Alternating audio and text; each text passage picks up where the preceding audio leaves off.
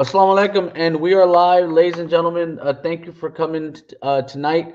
We have a presentation by Dr. Han on the prophecy of Muhammadi Begum. And with that being said, Dr. Han, you have the Yes, assalamu alaikum, everyone. My reason for this presentation here, and I am grateful to Brother Bashir, who's doing some fantastic work, is to elucidate this particular prophecy.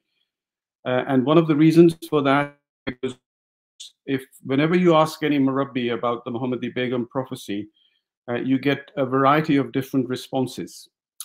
And one of the standard responses, oh, we've answered this prophecy, and there are many other. They then direct you to certain websites, Ahmadi Answers, or some video by some Rabbi trying to explain it. And what they never do is tell us the whole story.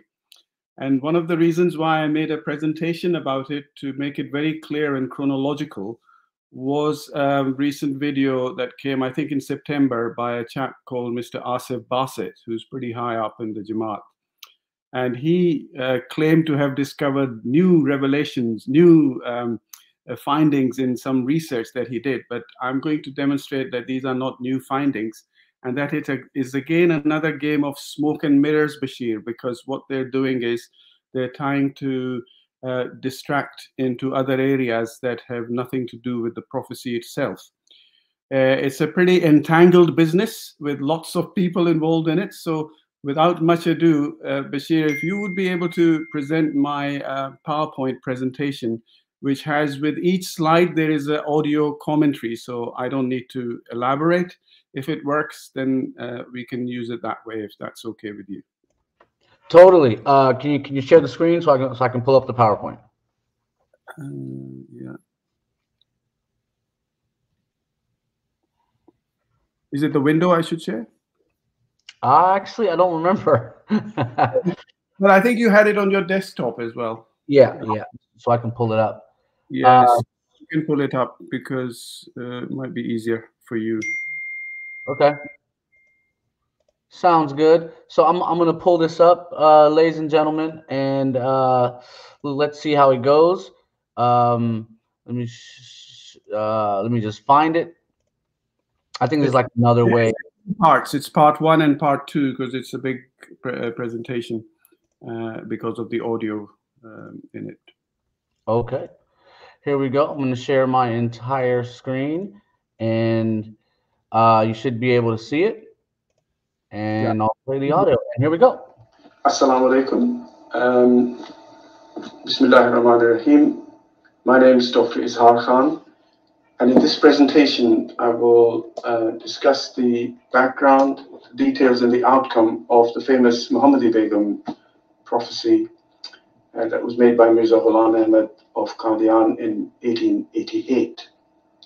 Recently, an Ahmadi who goes under the name of Ummah Dilemma, Mr. Asif Basit, has produced a video trying to prove yet again and claiming to have found new information from his research, which, to be honest, is information that is out in the public domain, and many of us knew about it for a long time. So I will try to explain the details of this prophecy in simple chronological order, in complete detail, without leaving out any of the important details that you will often see will not be covered by Ahmadis and Ahmadi Murabbis.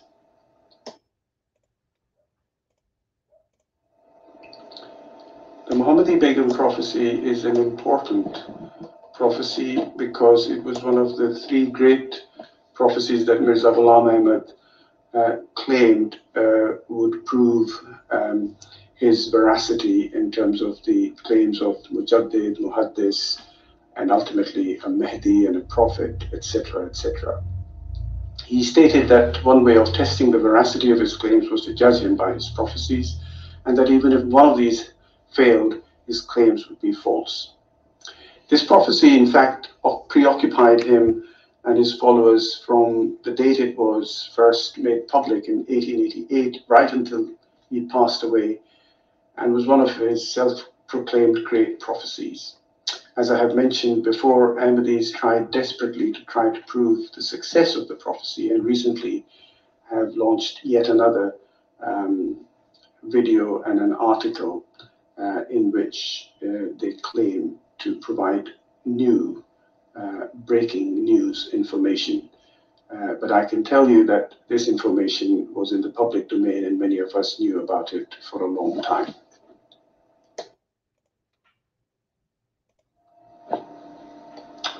I've often thought of the whole Muhammadi Begum affair like Shakespearean tragedy or opera buffo. It is important for us, first of all, to acquaint ourselves with the dramatis personae of this affair. And we will start with Mirza Ghulam Ahmad, who was the rais or feudal landlord of Qadian and had made the claim of being a mujaddid at that time. He was the instigator of this prophecy. We need to know about his two cousins from his paternal uncle, Ghulam Muhyiddin. These two are Mirza Imam Din and Mirza Nizam Din, first cousins of Mirza Ghulam Ahmad and sons of his paternal uncle. They opposed Mirza Sahib's claims, and they also had engaged in property disputes, planning permission disputes with Mirza Ghulam Ahmad. And like many families, they didn't get on with cousins, with their cousin Mirza Ghulam Ahmad. Ahmad Beg, in green are the individuals who were the specific targets of the Muhammadi Begum prophecy, who the prophecy specifically addressed. Ahmad Beg of Hoshiarpur, he's the father of Muhammadi Begum and married to a sister of Imam Din and Nizam Din, and therefore married to a cousin of Mirza Ghulam Ahmad. We can get a picture how closely related all these people were. Sultan Ahmad was Mirza Ghulam Ahmad's eldest son, and he was married to a daughter of Imam Din, again one of his first cousins. Fazl Ahmad, the quiet Fazl Ahmad, was the younger son of Mirza Ghulam Ahmad, and he was married to a daughter of Ahmad Beg's sister. So, both Sultan Ahmad and Fazl Ahmad were sons of Hurmat Bibi, Mirza Ghulam Ahmad's long-suffering first wife, who had faced years of neglect from Mirza Ghulam Ahmad and eventually was divorced.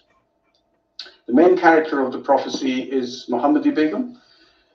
She's the daughter of Ahmad Beg, the eldest daughter of Ahmad Beg, and was 8 or 9 years old when first mentioned in 1885 by Mirza Ghulam Ahmad, before the actual prophecy was made.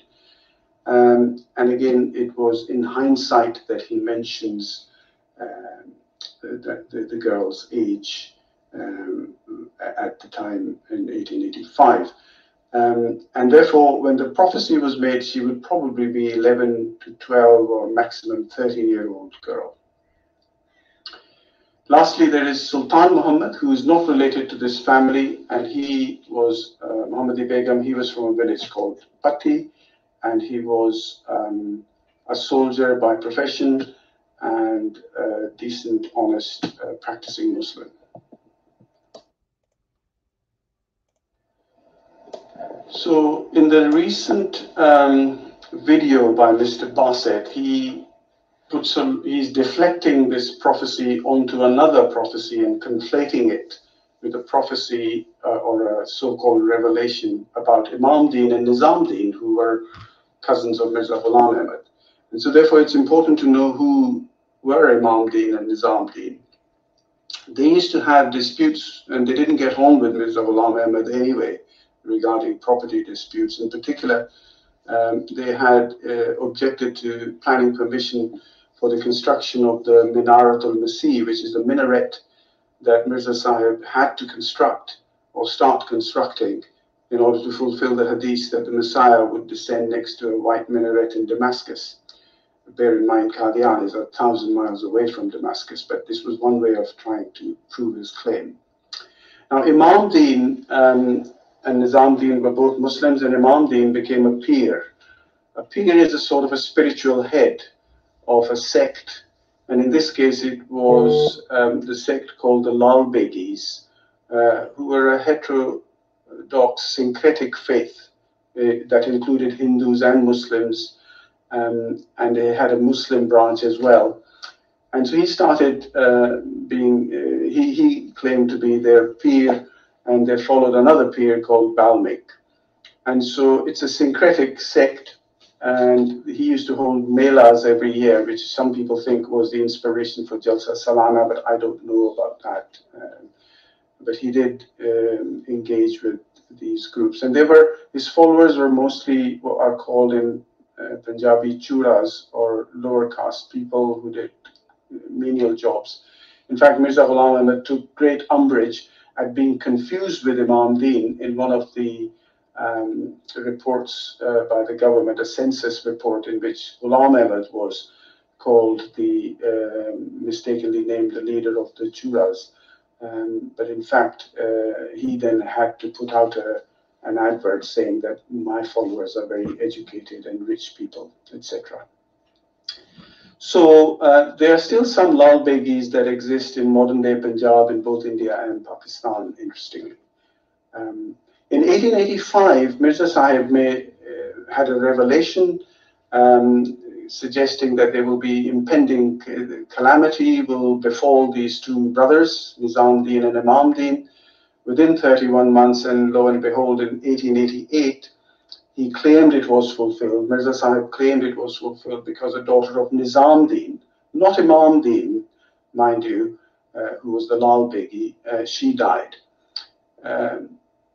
Mr. Bassett fails to mention that in the very year of 1888, Mirza Sahib himself lost a child, sadly, called Bashir.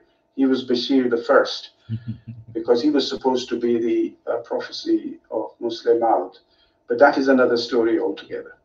So Mirza Sahib himself, sadly, had to suffer this calamity. And unfortunately, he lost 4 more children in 1891, 92, 03, and 07. So it's very important to remember that the prophecy about Nizam Din was made in 1885 in Tadhkira, which is a book of revelations, 3 years before the Muhammadi Begum prophecy. That's important to note. Mr. Bassett has been disingenuous in conflating Imam Din and Nizam Din with the Muhammadi Begum prophecy. And right at the outset of his video, he seems to convey the impression that Imam Din and Nizam Din were the reason why the Muhammadi Begum prophecy was made, and nothing could be further from the truth, as I will show you. Bassett also claims that Imam Din and Nizam Din had invited the Hindu Arya Samaj, Arya Dharam leader Lekram to Qadian, for which he provides absolutely no evidence. There is a reference from a book by Lekram in the article in Al-Hakam, but that is a copy of an advert by Imam Din, or an ishtihar, an announcement by Imam Din, asking Mirza Ghulam Ahmad for a sign. And that was the only mention of Nizam Din in a book by Lekram. But there is no evidence that he provided that Nizam Din or Imam Din invited Lekram to Qadian. And this is the prophecy that was published in the collection of announcements, or Majmu'a Ishtiharat, and against Nizam Din and Imam Din, that within 31 months they would encounter a great misfortune. And then in 1888, he made another announcement, Mirza Ghulam Ahmad, going back to this 1885 prophecy and how that was fulfilled. However, Mr. Bassett fails to mention that in this very same year, as I have said earlier, in 1888, Mirza Sahib sadly himself lost a child called Bashir.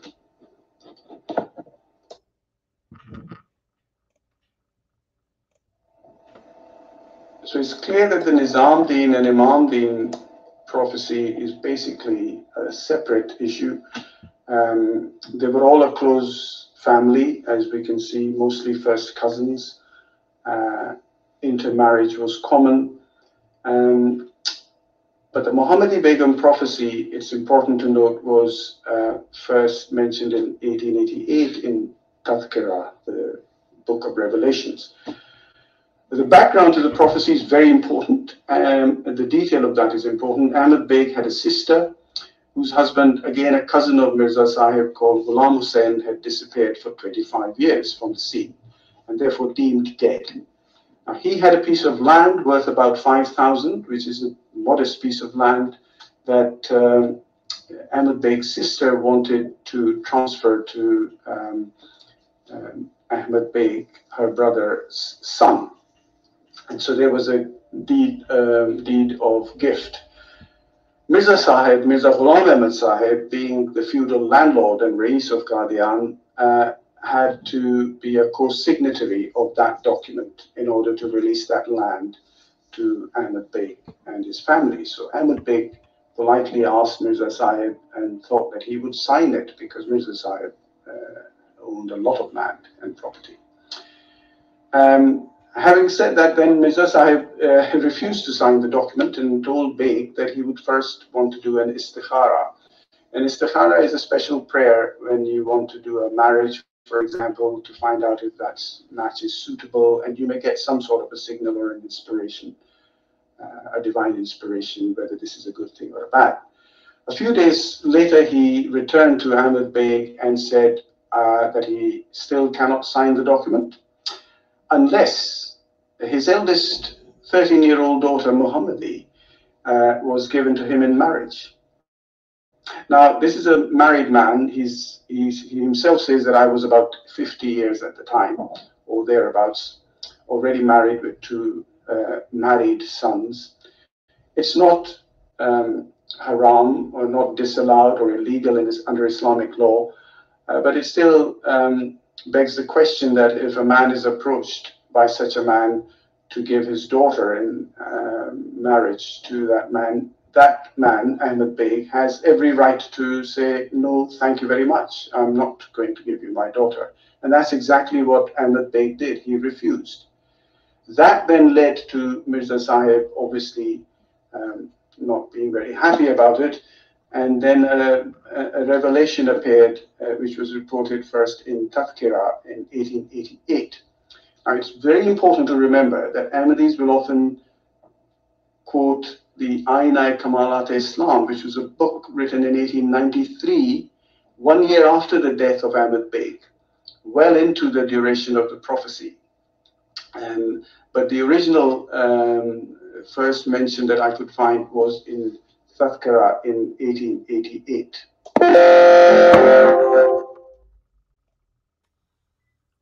Thank you. I think that was part one. So you should have part two of the presentation. Sounds good. Yep. Moving to part two right now.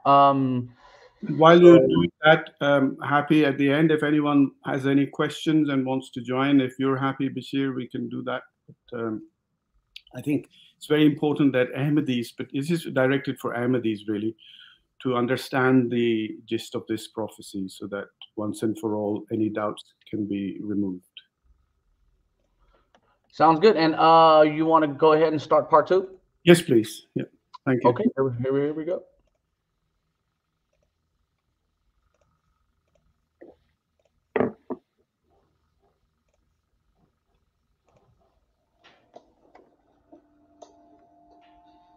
So Mirza Sahib also made announcements in Majmua Ishtiharat, Volume 1, pages and the references are given here. Remember, this is before Muhammadi got married to Sultan Muhammad.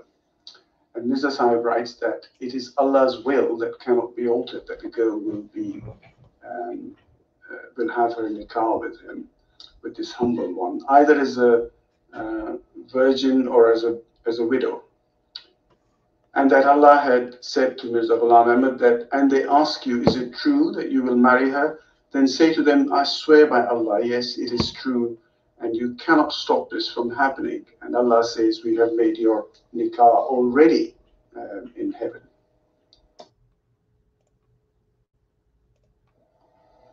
Now, it's very important to note that Ahmadis will never admit the fact that the essence, according to Mirza Ghulam Ahmad, of prophecy was not the death of Ahmed Beg and not even the death of Sultan Ahmed. The essence he defines himself, again in a Majmu'a Ishtiharat, a public announcement, volume 2, page 39 to 50. He, and this was published in 1894. Now remember, we will come to it. What happened was that Muhammadi Begum did get married in 1892, and by September 1894, the 2.5 years within which Sultan Muhammad, her husband, was supposed to have died, didn't die. And so people started asking, they started leaving the fealty to Mirza Ghulam Ahmad and left his Jamaat. But here, Mirza Ghulam Ahmad then is trying to again defend his position, sadly, in a very pathetic manner. He says that a calamity, i.e. Sultan Muhammad's death, can be postponed, as such an event can be delayed. And he called it the Taqdeer-e-Mu'allaq, which means a fate that can be withheld and suspended or delayed because of fear. I don't know fear of what. But the nafs, he says, the nafs means the essence or the center, the heart of the prophecy, which is that a woman being married to me is inevitable. And he calls that what is known as taqdeer-e-mubram, i.e. something that cannot be reversed. Because in this case, he claims that Allah's promise was irreversible, and Allah has used the words in Ilham to me, i.e. Ghulam Ahmad, that my words, these words cannot be changed, and they are irrevocable. So any Ahmadi who says to you that, well, Muhammadi Begum repented, and we'll come to repentance and the issues around it later, is pulling the wool over your eyes, because Mirza Ghulam Ahmad had already claimed that this girl is definitely going to be married to him, because that is what Allah told him, and that was what was the Taqdeer-e-Mubram. Even until almost till his dying days, and I have a reference from 1905, he continued in the claim that ultimately this girl will be either divorced or widowed and will be married to me. It's almost bordering on harassment and stalking if this happened in today's era.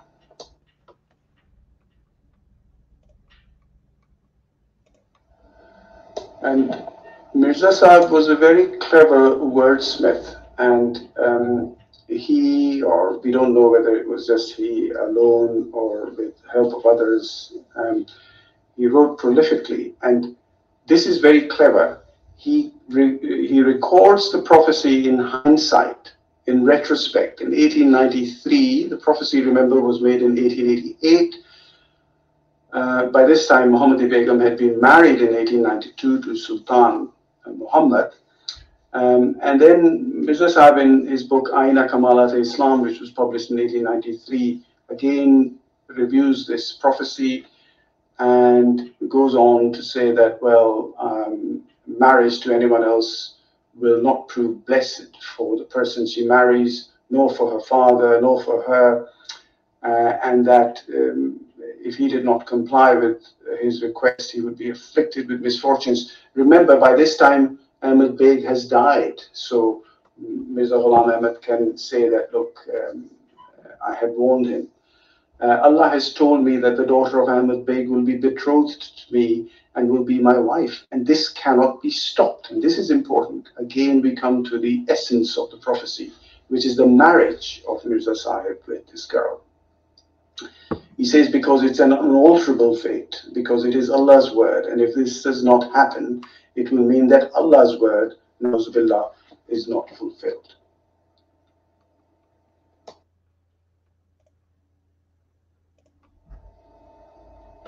And in yet another book called Shahadat al-Quran, Ruhani Khazain, volume 6, page 376, again published in 1893, he describes, Ahmed Beg had died, but Sultan Muhammad was still alive, Muhammadi Begum, and they were married happily. So his adherents and his followers were saying to Mirza Ghulam Ahmad Sahib, when will you get married to this girl? Because the prophecy hasn't been fulfilled. So here he again splits the prophecy into 6 components in retrospect. Number 1, Mirza Ahmad Beg will die within 3 years of the marriage of Muhammadi Begum. Number 2, the son-in-law with whom Muhammadi is married will die within 2.5 years. That hadn't happened.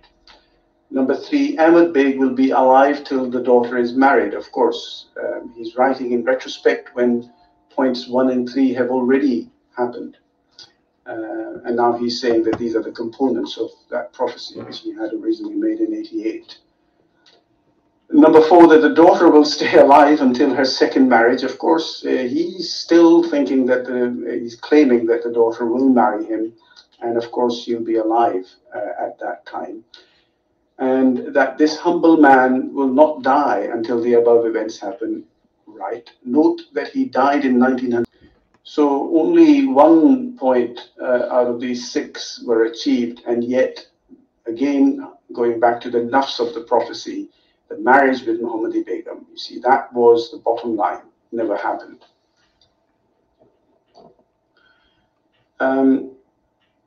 He also wrote that Muhammadi's fate will be accursed.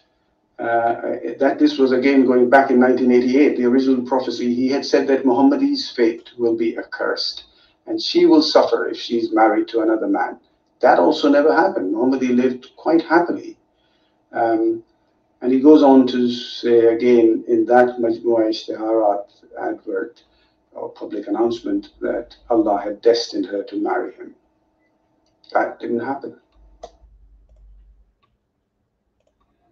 This is again another quite sordid aspect of this prophecy.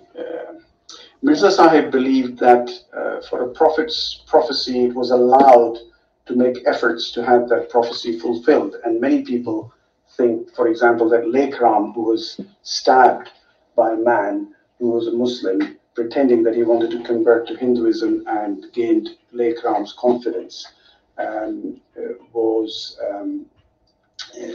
a conspiracy that, in order to make the prophecy come true. We know that in Abdullah Atham's case, when the time of his death was approaching and he hadn't yet died, they did a strange ritual of counting some lentils and throwing them into an abandoned well, and then coming back without looking back. These sort of black magic type things in order to make a prophecy come true, but it didn't work anyway. In fact, I can confidently say that almost none of his prophecies were fulfilled. Anyway, coming back to this one, this very sordid aspect of the Babsi was his efforts to make the prophecy come true. He threatened his own 2 sons, Fazl, who was married to a niece of Ahmad Beg's, and his son Sultan, who was married to the daughter of Imam Din. He asked them to divorce their wives if Muhammadi was married to another man, or they would be disinherited. And as I have mentioned, he didn't even attend the funeral of his younger son, Fazl. Moreover, he threatened to divorce his own long-suffering first wife, remember Hurmat Bibi, his cousin. He also wrote 3 letters, and he has, in Al-Hakam, admitted that these letters are genuine. One to Ahmad Beg, and remember, Mr. Basit claimed that Ahmad Beg and his families were anti-Islam. In fact, in the letter, he addresses him as a pious man. He wrote another letter to his brother-in-law, Ali Sher Beg, Mr. Ahmad Beg's brother-in-law, offering bribes of, not only will I sign that document, I will even give you more property. And of course, by marrying Muhammadi Begum, I will bring light into your family and blessings into your family. And again, it all is like an operatic sort of overture to try to get this woman somehow to marry him. He wrote a 3rd letter, which was a rather sinister, threatening letter to the mother-in-law of Fazl. Remember, that was the aunt or the khala of Muhammadi Begum. And he wrote to her that he will order Fazl to divorce her daughter, and he will disinherit him unless she persuaded Beg to give him his daughter.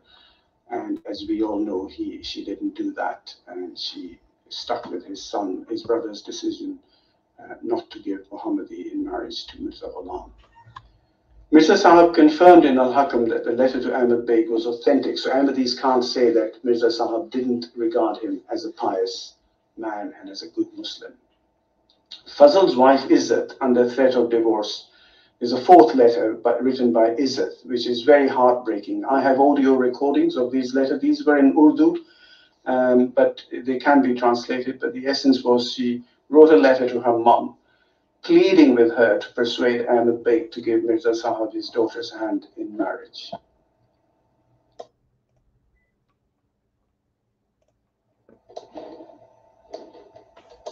So how did this prophecy fail?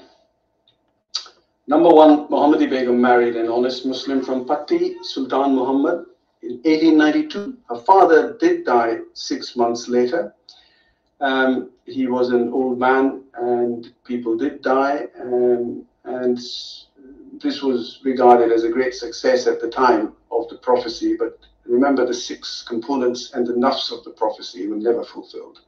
Sultan Muhammad and Muhammadi Begum lived happily for many decades after Mirza Sahib died in 1908. Sultan Muhammad, in fact, was wounded in the head in the First World War in France, and then recovered, made a recovery.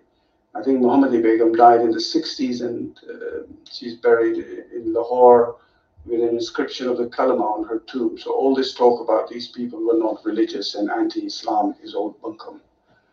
Sultan Muhammad and Muhammadi remained good practicing Muslims.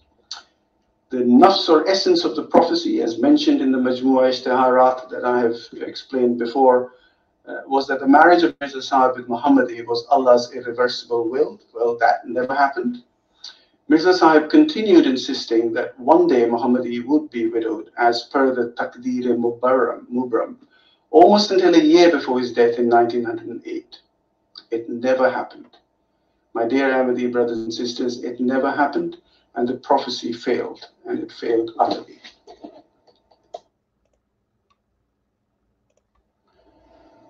For my Ahmadi brothers and sisters, and believe me, I have a large Ahmadi family, and many of my family members had not even heard of Muhammadi Begum.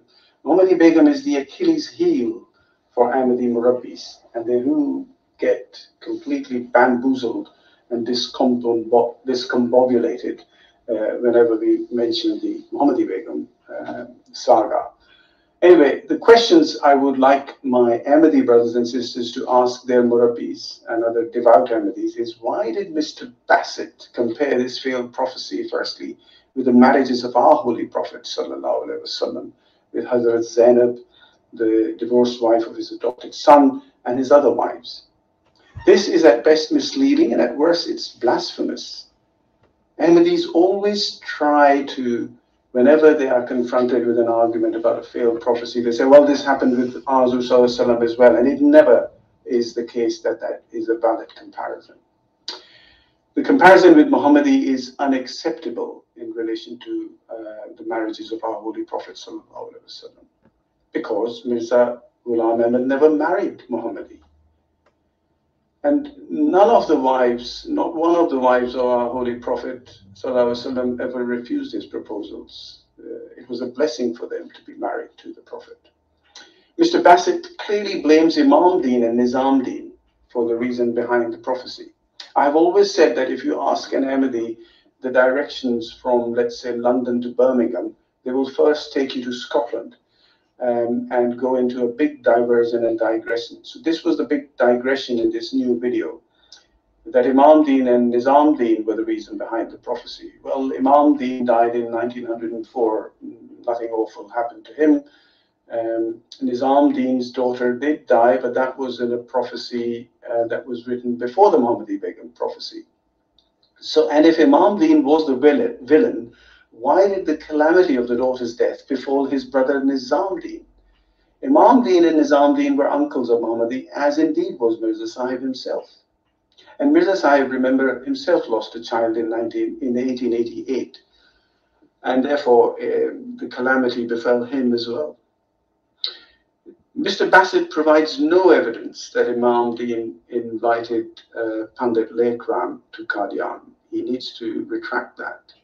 Mr. Bassett has failed to provide any evidence of blasphemy that was published ever by Ahmed Beg. Interestingly, I have a source who has sent me archives of Noor Afshan, the magazine, and guess what? The 1888 volume is missing. These volumes were stored in the Foreman Christian College in Lahore, and they have mysteriously disappeared.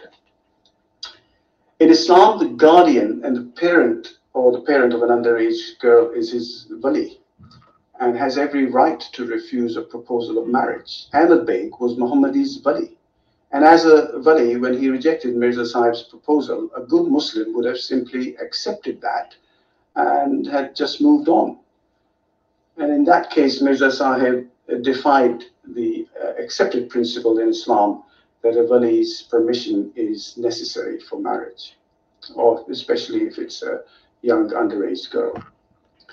The Murabbis claim that Muhammadi Begum and her husband were spared because they repented.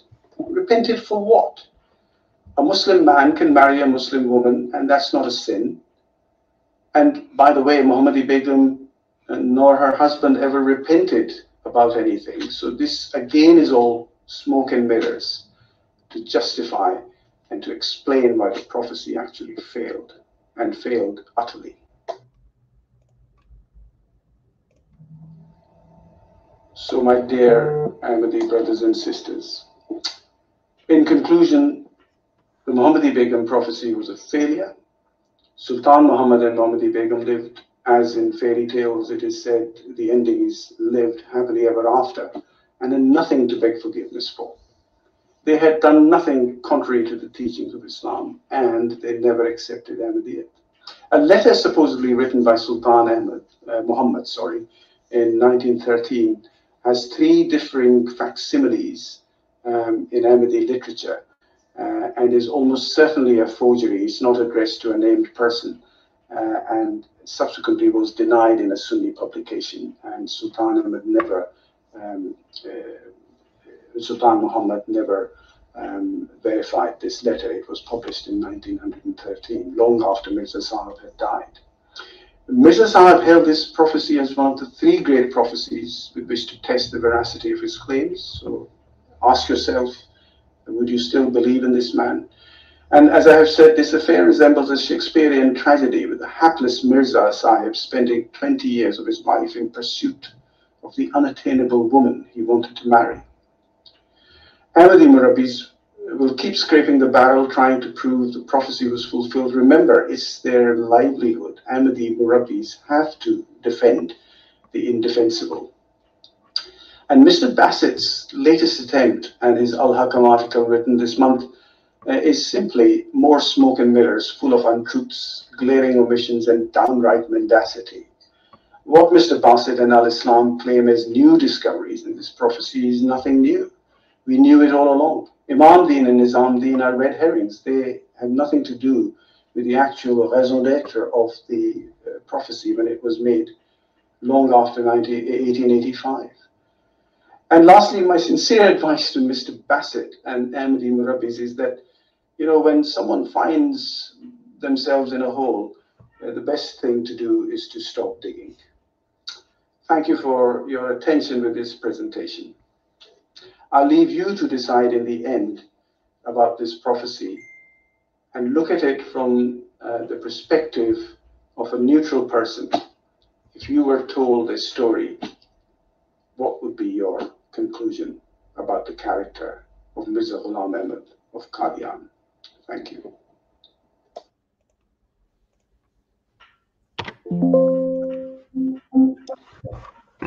Okay, Dr. Khan, you have the floor. Well, thank you very much, first of all, Bashir, for allowing me to present this. I have shared this presentation with quite a few people. My instinct is to, when I find something that's controversial, is to go into its depth. So I spent a lot of time researching this prophecy. As many people now know that I left Ahmadiyya a couple of years ago after having been born in Ahmadi and when I was aged 58. And it wasn't a decision that was made overnight. It took a long time, a lot of research. And my Ahmadi brothers and sisters should remember that Mirza Sahib had said that if to test the veracity of my claims, you have to look at my prophecies. And if a single one of my prophecies has failed, then I am a liar and an impostor. So there were three great prophecies according to Mirza Sahib, and they were addressed to the three great religions. This particular one was for Muslims. Then there was the prophecy of Abdullah Atam. We can do presentations on those other two as well, which was meant for Christians. And that was an utter failure as well. And the last one was regarding Hindus, and that was the prophecy of Lekram. And I've already alluded to that in that particular presentation. Lekram is very interesting, and there's a book written recently about blasphemy and its origins in Pakistan. It's very interesting that Mirza, the second Khalifa of the Ahmadi Jamaat, actually helped draft the blasphemy laws, which came back to bite the Ahmadis in the end. And Lekram was a Hindu who had taken in a person who was an impostor. He was a Muslim, but he said to Lekram that I wanted to convert to Hinduism.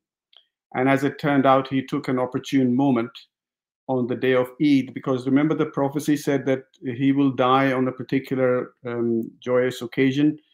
And he was stabbed on, I think, on Eid by this man in Lekram's own house. He was taken to a hospital where actually an Ahmadi doctor was looking after him, as it happened, coincidence. And so that, see, the thing is that there is this thing that's called the Texas sharpshooter. And what the Texas sharpshooter does is that he fires shots and then draws the bullseye around the bullets. And so what we see from all this is that none of his prophecies actually succeeded. But Ahmadis have perfected the art of smoke and mirrors and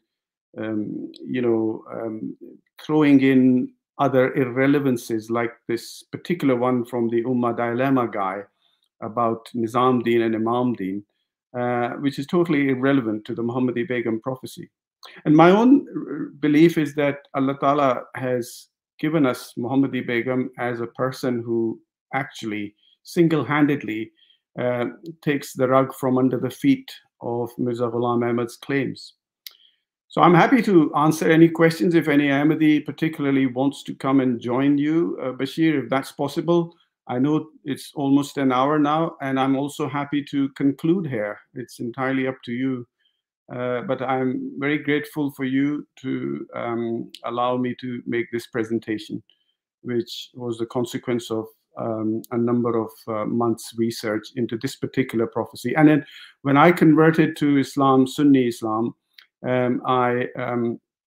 this was one of the first things that I had looked at, along with, of course, other things like the theological basis of the heterodox religion of Ahmadiyyat.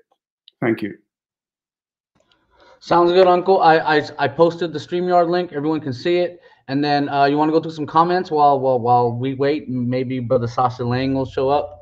Happy if there's any question, comment specifically about this, we could address those first. All right. Well, let's see. Oh,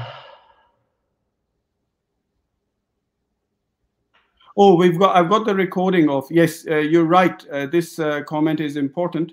I have obtained for the record. These were published in a book which Mirza Sahib actually himself attested was correct, and that was Fazl-e-Rahmani. I think it was the Kalamatul Fasl. And these letters, the most heartrending letter is that of the poor Fazl Beg's wife, whose marriage was threatened because of this whole saga. And she writes to her mother. It's a and I've got a recording of that letter. I forwarded it to you if you want to play the last letter, the fourth one. If you have time, people can hear it, but it's in Urdu. And this poor girl is pleading with her mum that, look, mum, my marriage is on the rocks because of Mirza Sahib. Remember, Mirza Sahib was 53 years old and poor Muhammadi Begum was about 13. And he said that, well, we're going to send someone to take me home. Imagine, the disruption this whole affair caused within that family. And in the end, I think they were divorced. Um, and the sad bit is that at that time, there wasn't any Ahmadi edict or fatwa that you can't read the prayers of non-Muslims, the janazah prayers of non-Ahmadis, sorry. And poor Fazal Ahmad sadly died when Mirza Sahib was still alive. Imagine the death of a child for a parent. It can be the worst possible thing that can happen. And yet Mirza Sahib refused to read his funeral prayers, which is shocking. Totally. So we have three guests. One is Boz Ahmed, Shogun, and Amr. Which one would you like to speak to, Dr. Saab? Anybody, it's up to you. All right. Boz Ahmed was the first one here. Boz Ahmed, did you have any questions for Dr. Han?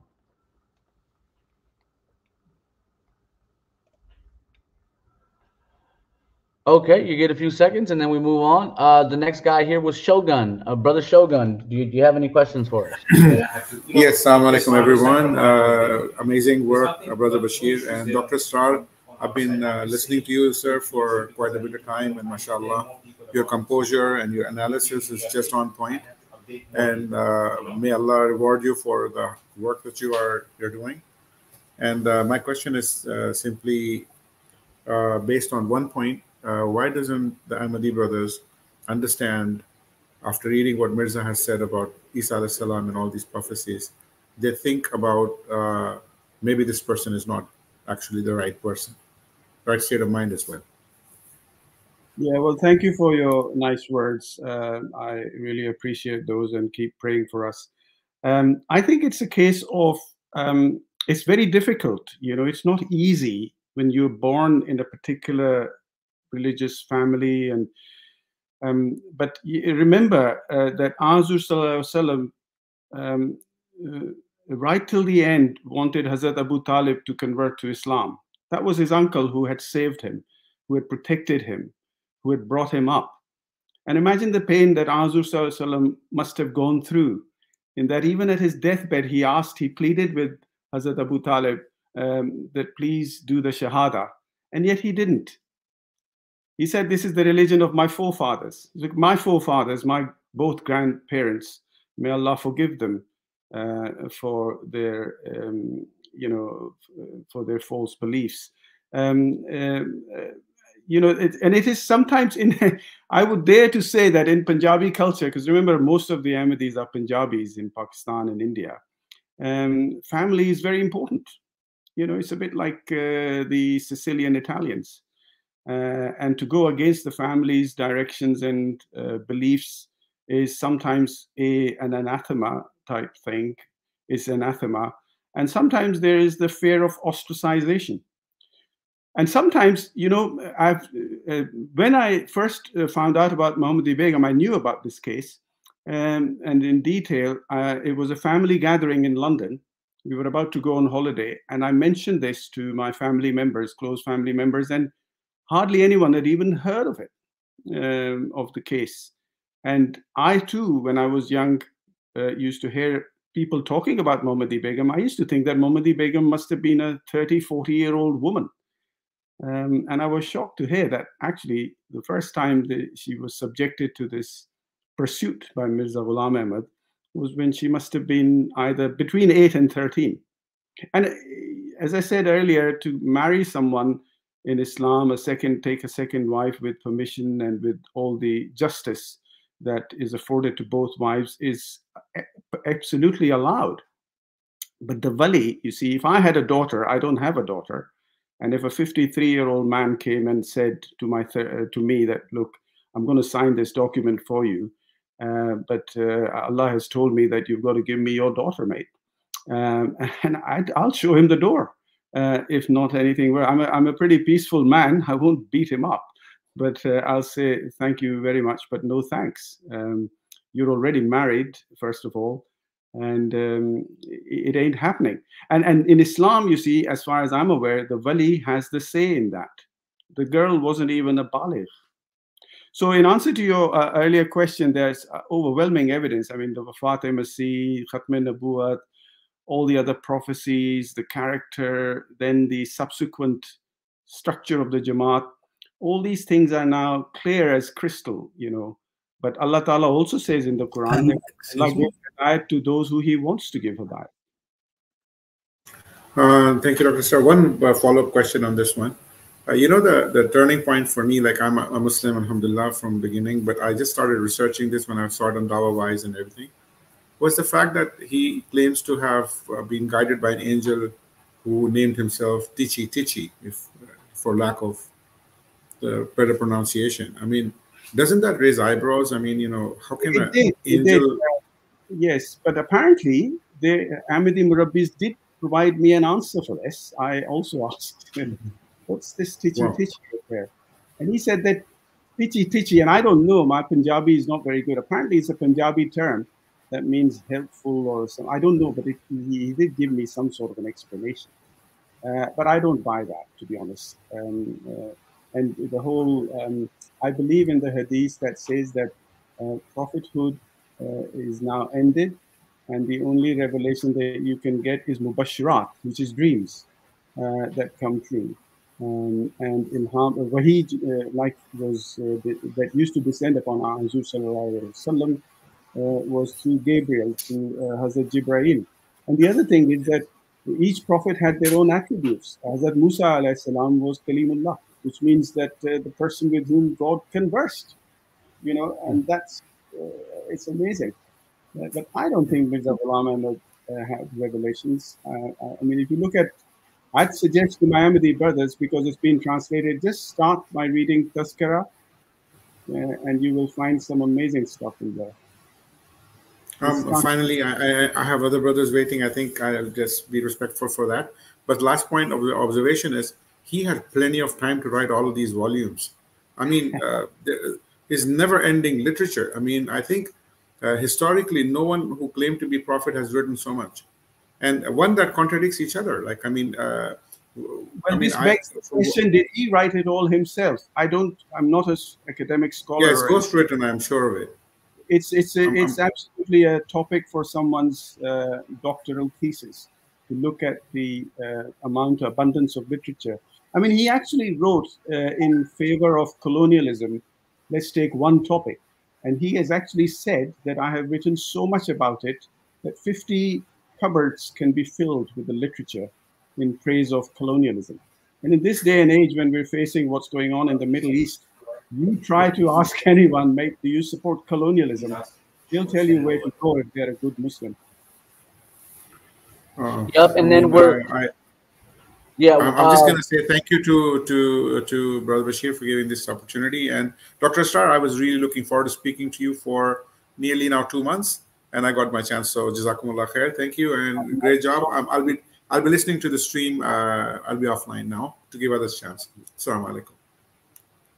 Sounds good, brother. And let me just say, okay, the reason the whole TT thing even came out is because Mirza Ghulam Ahmad didn't believe in angels. So he made up these names, and he made a mockery of the angels in Islam. And then what else did he say? Okay, I don't remember the other one, but so okay. Next up is Brother Amr. Brother Amr, do you have any questions for the doctor? Assalamualaikum, Dr. Saab, how are you doing? Walaikum salam. Fine, thank you. I've been watching your podcast, your lectures. I find them very interesting. Like, I'm an academic person too. I'm studying physical education at a school in Illinois. I have a few questions, Dr. Saab. And Bashir Bhai, I appreciate your podcast and I apologize for messaging you a lot because I'm a fan of yours too. No worries, brother. Shoot. Okay, please, could you tell me your background story that you became Muslim? Sorry, please, can you say that? May you please tell your background story, how you became Muslim? There is actually a video available on Bashir's channel, which was my first interview. But very, very briefly, about 3 or 4 years ago, I had a sort of an epiphany. I started reading namaz 5 times a day and Quran. And I was an Ahmadi. You see, I was born in an Ahmadi family. So at that time, I said, this is the true Islam, to use a phrase borrowed from the Ahmadis, which is an abused phrase. And I said, in that case, being an academic, I'm a scientist, a doctor. I said I'll research the Jamaat's literature, and very soon I found that it didn't make any sense to me, to be honest. So I would suggest people should read the books and the literature, and some of it, there's no time, there's not enough time to go into detail, as has been mentioned earlier. A lot of it is contradictory, doesn't make sense. And then I looked at the character of Mirza Ghulam Ahmad and the prophecies, and they failed. And then around that time, coincidentally, you may remember there was a case about a girl called Nida. And there was this audio tape that came out. And that was like the last straw on the camel's back, as you would say. And I said, this cannot be a right Jamaat led by a right person, because no person of right mind, and in particular no Muslim, would be talking to a girl who is alleging such unimaginable abuse, talk to her in that fashion. So I think that's very briefly, but there is a video, as I say, a long interview that Bashir kindly did that explains my whole background of how I became a Muslim. Yeah, and real quick, Brother Amr, we can come back to you. Who is this Raziel Noman? Is this someone who's playing? Who are you, brother? Do you have any questions for us? You got a few seconds, and so okay, we're moving on from this person named Raziel Noman. Don't know who that is. Okay, and then Riaz from Mississauga. Do you have any questions? Thank you. I'm a, you know me. I mean, I'm a fan of yours and your Amdopedia, as I call it. So, but it's an honor for me to speak with Dr. Khan, and I've been listening to him. Thank you very much for throwing so much light from a different point of view and that angle. So, thank you very much, Dr. Khan. We really appreciate that, and your time. Now, quick. I know there are other people waiting, so I'll be quick and short. I listened to what you said, and I think you have been soft on Mirza Sahib, and I think for a reason, because you have been attached to this community. The wording, the way he professed and he spelled out his dreams and published it, it's ignoble. It's really beyond, below the belt. The language he used, the dreams that he published about that poor lady, it's stalking. It's modern day stalking. If modern day stalking with law was there, it would have been applied to Mirza Sahib. So I think you have been soft on him. I think there may be a reason for that, but I would like to hear from your mouth why you have been soft on these things, and you haven't mentioned those letters or those dreams that were published. First question. Second one is that personally, on personal note, I mean, I see a lot of similarities between yourself and Dr. Abdul Hakim from Patiala. If I'm sure you must be knowing him, and yes, the story. Abdul Hakim. Yes. My son has done some research on that as well. So, are you facing the same kind of backlash? Because Dr. Abdul Hakim himself faced so much backlash from Mirza Ghulam Qadiani Sahib himself. Like they blame Muslims of whatever, like the bad behavior and the bad treatment, but the similar treatment was sort of commanded by Mirza Sahib, and his community was told to excommunicate him. So are you facing the similar situation? I mean, these are my two questions. Thank you, sir. Thank you, Riyasab, and thank you for your very kind words at the start. The first question about I intentionally didn't want to, my presentation was a chronological explanation of, so people get all confused because, and don't go to any Ahmadi website where they will point to you, the Murabbi will say, here's a website, here's the answer to Muhammadi Begum. It's not. I didn't mention that dream because it was too let's say, I mean, let's not beat about, it's quite a disgusting thing to actually, even if he had had that dream, I would not write it down and put it out in public. And it's available in Tazkira.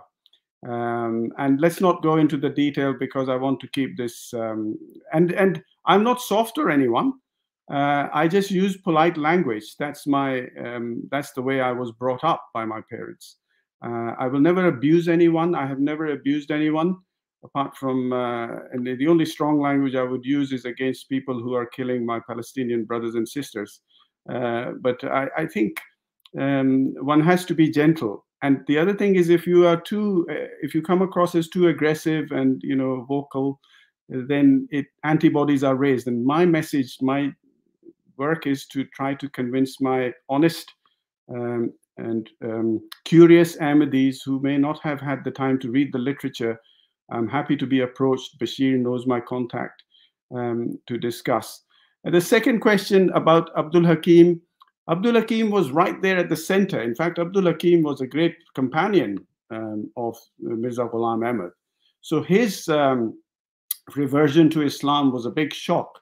I'm just small fry. Nobody knows me. I wrote a letter, but I forgot to tell brother, the first person who asked me how I left Ahmadiyya. I actually, in order to do the Itmam-e-Hujjat, I wrote a letter to Mirza Masroor Sahab with 10 questions. And that was written in March 2021, and I still haven't had a reply. And I often joke that maybe his goat ate my letter. So I don't know. Still, he's got time to reply to my letter. It's available. But I have, thankfully, I come from a very good family. All my family members are very educated people. And those of my brothers and sisters and other family members who are still Ahmadi, unfortunately, I have fantastic relations with them. And alhamdulillah, I have not faced any persecution. Like Abdul Hakim did. I think those were early days of the Jamaat, and they got a big shock with Abdul Hakim. I don't think my leaving the Jamaat is a big shock to the community, because I'm not a big shot in the Jamaat and never was. Okay, and we're gonna move to the next question. Brother, I think that was Riaz. We can come back to you, but and I'll just say, Dr. Abdul Hakim even wrote a translation of the Quran that was published in the Review of Religion. So he was a big shot. He's translating the Quran and writing commentary on it. And if you really want to check things out, he objected. I think it was chapter 2, verse 262, where Allah says, some people will be saved, or actually I don't remember exact, but it has to do with Sabians and the Nasara and the Sabians. Right. But there's a context to that verse, and they were sort of ignoring it. But no worries, brother Amr Qureshi. Do you have any questions for Dr. Khan? Assalamu alaikum, Bashir. Okay. Assalamu alaikum, Dr. Saab. You okay? Wa alaikum salam. Yeah, thanks. Alhamdulillah. Just wanted to say, really enjoy watching you, especially coming from a Qadiani background. Just a couple of things I wanted to mention. The first one is, did you watch last night's stream? I did. I feel so sorry for these poor chaps who are being fronted by the Jamaat. I mean, why doesn't Mirza Masroor come? I mean, he gets paid I don't know whether he gets paid handsome, but he's the top of the whole pinnacle of it. And really, it's about time that he comes and he speaks with Brother Imtiaz and has an academic discussion with him. I recently found out that he gave an interview, Mirza Masroor, to some foreign correspondent where he concocted a hadith which doesn't exist. And this other Murabbi, he's an Irishman. What's his name? Ibrahim Noonan? Yes. Or Mr. Noonan. I hope he comes towards proper Islam, because he said that hadith exists. Basically, the gist of it was that the hadith that Mirza Sahib, Masroor Sahib said, and remember, this is a serious matter, because anything attributed to the Holy Prophet ﷺ that is not true is a pretty punishable offense. So Mirza Sahib was young at that time, I think, and he said that our Holy Prophet ﷺ had said that in the 14th century, there will be a person who will be a reformer, who will come, and etc., etc. And I asked Noonan Saab to provide me that hadith. And he disappeared for 8 hours, and he must have consulted with someone, and he came with Sunan Daud's hadith about a mujaddid at the head of every century. And there are many mujaddids that can come at the head of any century, for that matter, and reformers. So that was the closest he could get that to it. But I mean, that's just like, again, that business of you ask Ahmadi the directions from London to Glasgow, and they'll take you to Paris. Of course. I did watch the stream, and I think poor Mr. Yahya is another guy, Dr. Yahya, who I asked him a question at one of the previous streams about this business of a woman conceiving without, the necessary prerequisites of how babies are conceived, and he never answered it. Yeah, I think yesterday, Brother Imtiaz mentioned it as well. They always seem to come back with your ulama said it. What they don't realize. Ghazali is very good. Imam Ghazali, Imam Abu Hanifa's. Yes. But they were using names like Batalvi, which Sanaullah, people that are not known. They just maybe in their area they were well known, but nobody knows who they are. Secondly, I mean, I don't want to take too much of your time. I will contact you, Dr. Izhar. I'm actually looking at writing a book about this. I want to contact you, get some support of you. I know that Brother Bashir I've mentioned this loads of times. Brother Bashir's website is the place to go if you want to learn or not know anything about the Qadiani belief. But I wanted to put this together in like a paperback form. And inshallah, I will contact you. I'll probably get your details of Bash. More than happy. Happy. I mean, I live in the UK as well, so.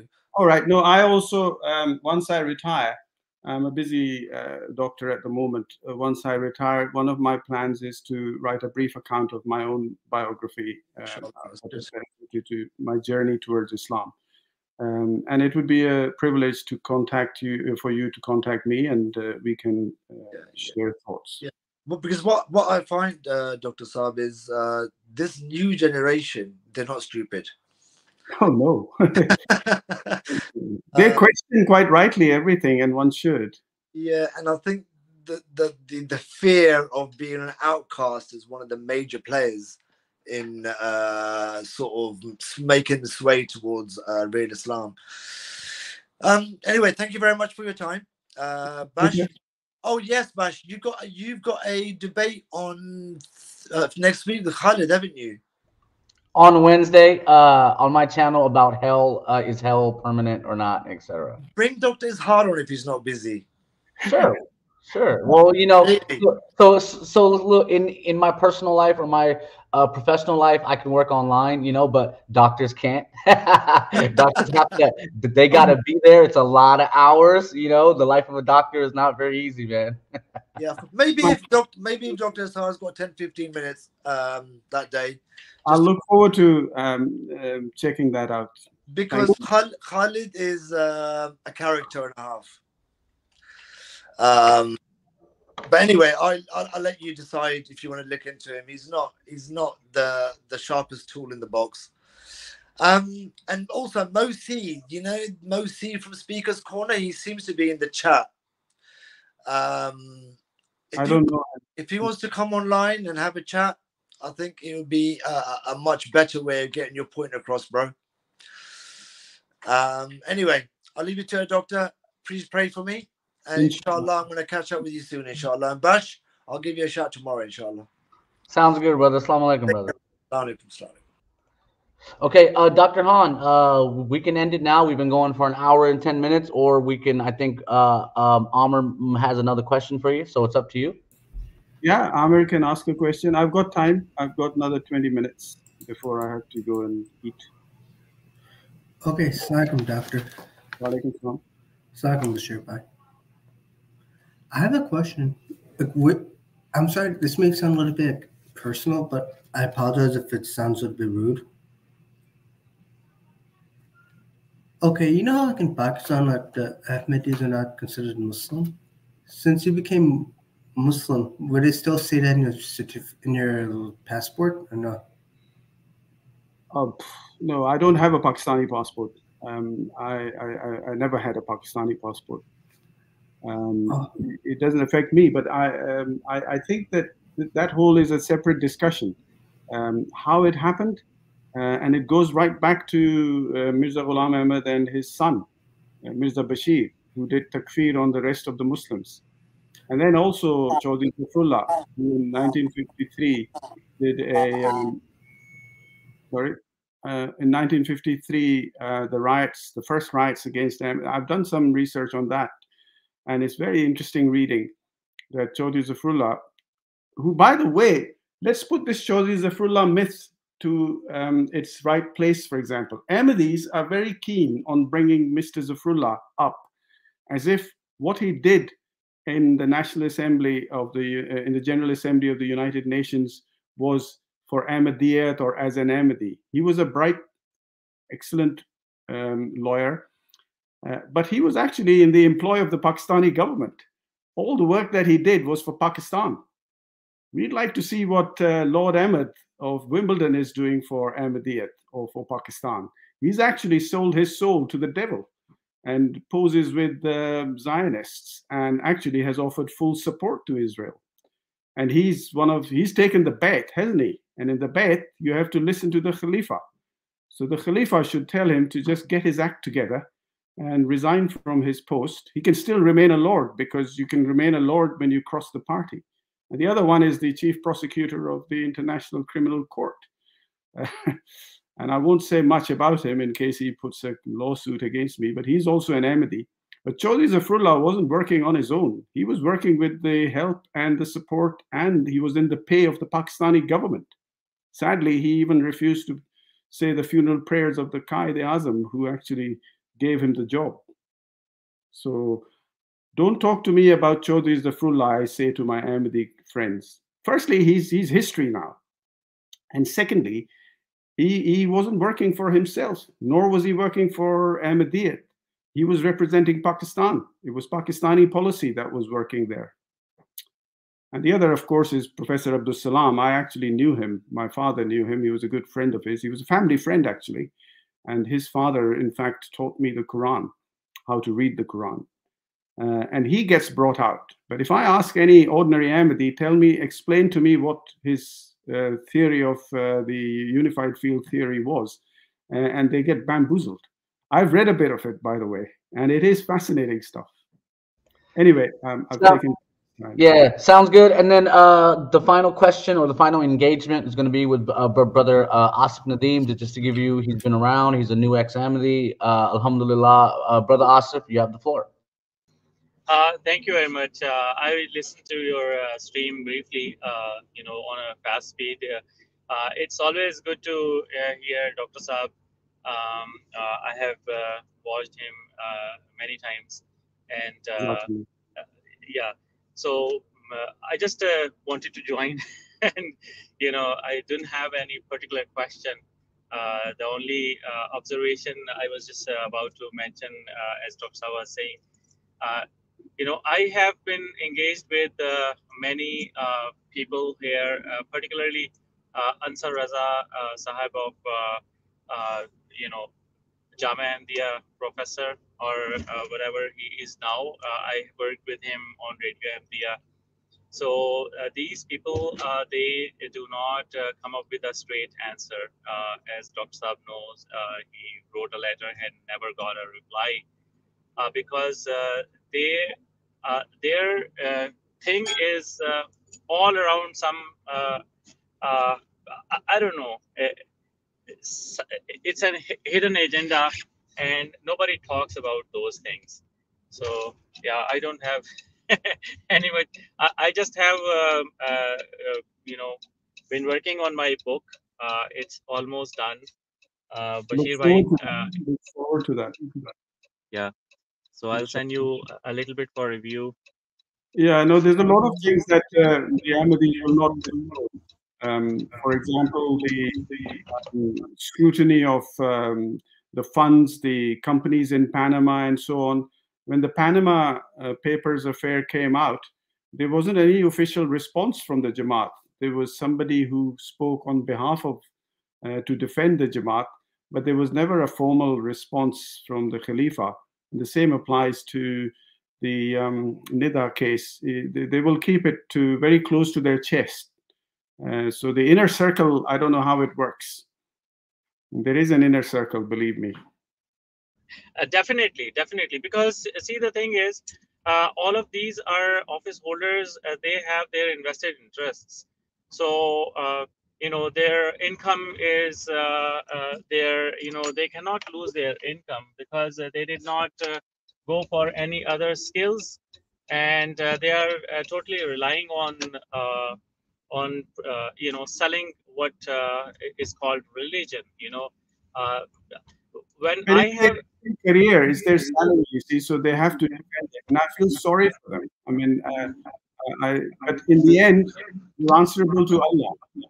You're not answerable to your bank. Exactly. So I presented so many verses, Quranic verses, to Ansar Raza Sahib, and there are clear verses, especially like if you go to Surah Anam or Surah Nahl and 71, it clearly says that whoever is calling towards themselves, they are not doing the right thing, because the right path is only towards Allah. There's no doubt about it. So, and the more I am talking, the more I am getting responses from Quran. The Quran is an amazing book. It has all the answers. Indeed, indeed, indeed. Well, thank you very much. Thank you very much for taking me on here. Sounds good. And with that being said, we're gonna end the stream here. Dr. Khan, do you have the last word? Is with you. Well, the last word is I appeal to all my Ahmadi friends to kindly consider what their beliefs are, and to all the Muslim brothers and sisters to kindly pray for me and my family. And I hope you all have also the Palestinians in your prayers, because that has cast a big pale on all the Muslims of the world. In fact, all decent, honest people. Let's hope that there's an end to the massacres and to the genocide. And let's hope that the powers that be take the courage to indict people who are involved in this. Jazakallah.